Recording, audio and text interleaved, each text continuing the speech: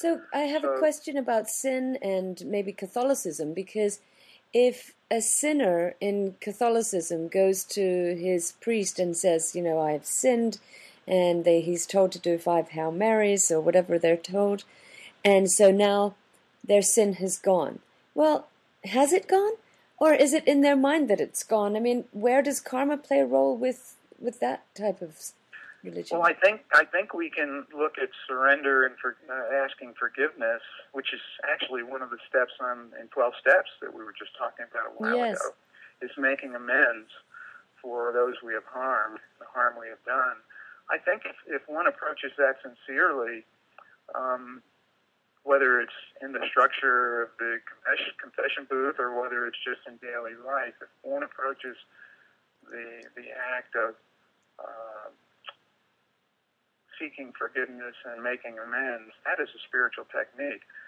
And I think it's saying that wipes out all your sins is obviously an exaggeration, but as a spiritual technique, making amends is a practice that has an effect in reducing the amount of obstructions and impurities in our nervous system. And I guess everybody has experienced that sense of openness when they feel that they've been forgiven, right? Yes, and I think having even the sense of remorse is a good thing.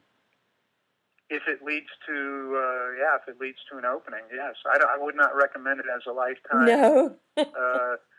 With the whip.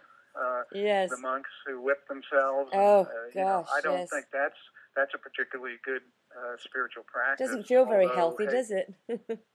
Whatever works, But the thing is, you don't want to be stuck in one fixed mode of your relationship with your chosen ideal, because if you're not growing and you're not evolving, I think that is the strongest sign that we can see that we should take a closer look at our practices and what we're doing about our spiritual progress. Mm-hmm. Now, some people extend this idea of being God-fearing and karma-fearing and sin to it being a lifetime sentence, and that the only peace we're going to find is in the hereafter. I would take issue with that. I think that if there is heaven, we're going to find it here on earth just as quickly as we're going to experience it after this life. Absolutely. I think if there is a heaven that's outside of this earth, the only chance we're going to have of experiencing it is if we can create it here first. Absolutely. Mm. We really can't know for sure where we will be down the road, and we honestly shouldn't be laboring over it. What we should be doing is creating it. Everything we can today. Yeah, absolutely. Sort of reminds me of an old prayer. Oh God, if there is a God, please save my soul if I have a soul. So what we know is that we're here and now, and that we have these means that do change our experience of life and can bring us happiness in life and more peace and creativity and improve relationships. And I think that's really where it all should start. And it all can go from there all the way. When we can find no other reason for a disaster, we say it must be karma. If there's been a hurricane and there's been a village wiped out, and it must be karma. But how does karma and cause and effect really work in life under those types of situations, do you think? That's a very complex one, obviously.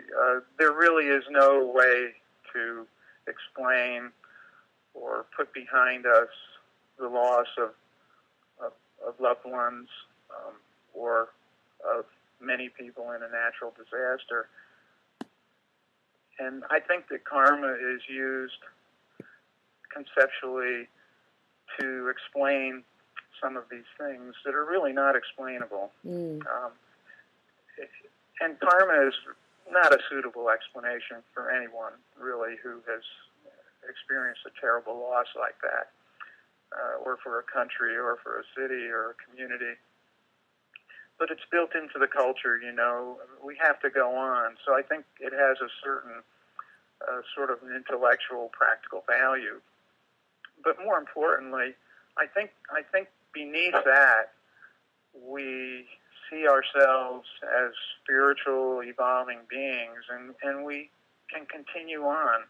And as we do, and we become more open and have more inner silence and more ability to see things, how should we say, the immortal aspect of life. We see it as the temporary thing that it is.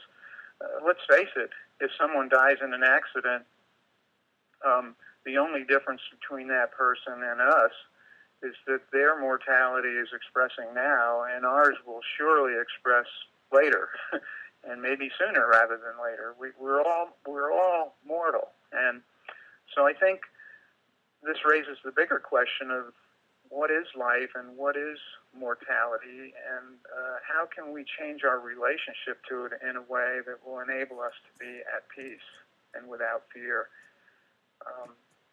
And once we have moved along that path with practices like meditation and so on, we see disasters from a different place.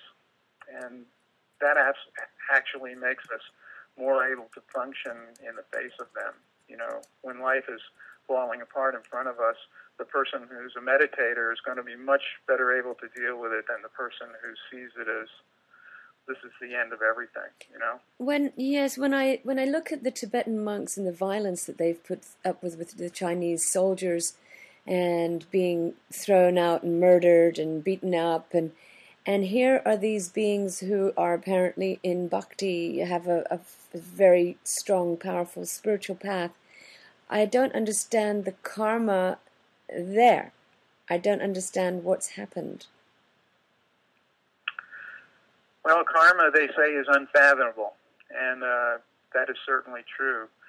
But what isn't unfathomable is our ability to transcend it and transform it.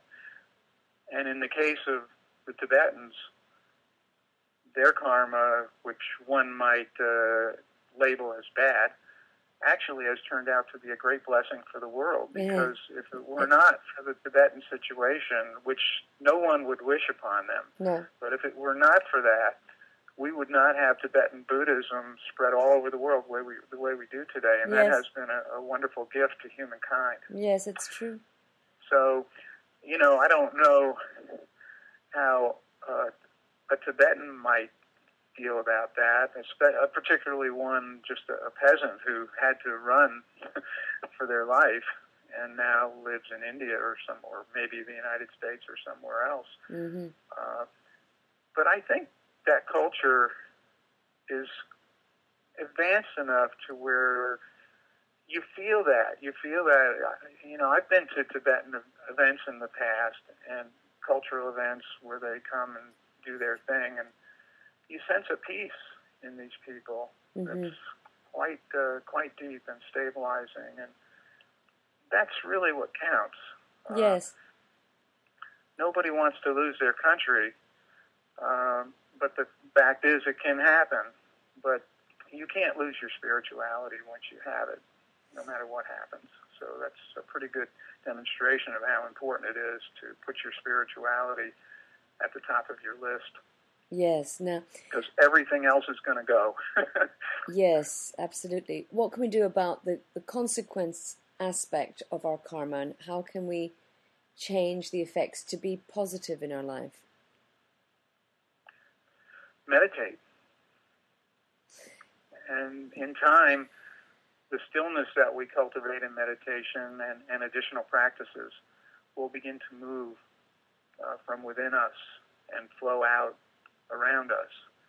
And that will transform the consequences of our karma. It most definitely will.